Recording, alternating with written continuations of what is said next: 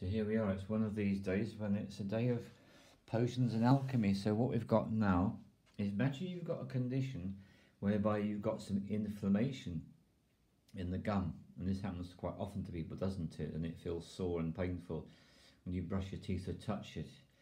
And that's the way that your body is telling you that there's something that needs to be addressed. So what I've realised is what we need to start off with is what I tend to regard as the world's most powerful anti-inflammatory natural plant medicine, which is called turmeric. I'm not going to use very much at all.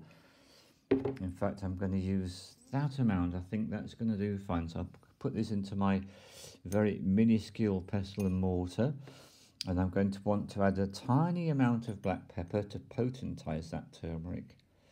So you can almost laugh at how little there is there.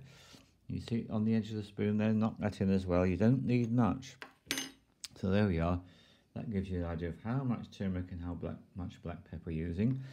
And now what we're going to do is we're going to add some coconut oil, because we want, you know, the mouth is a wet place, so we need to have something which is not liquidy to do this. So oil has the ability to kind of stay.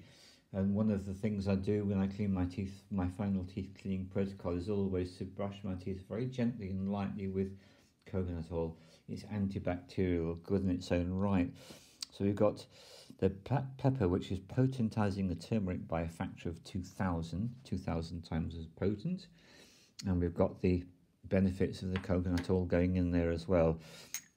So now what I'm going to do is just going to mix them together until we end up with the turmeric mixed into the coconut oil.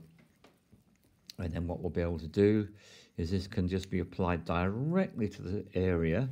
There you see, as soon as the coconut oil turns yellow, we know we've got it.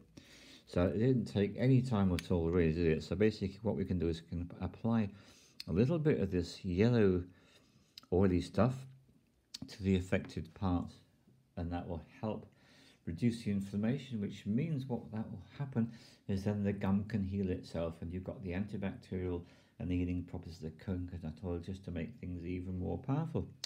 So there we go, done.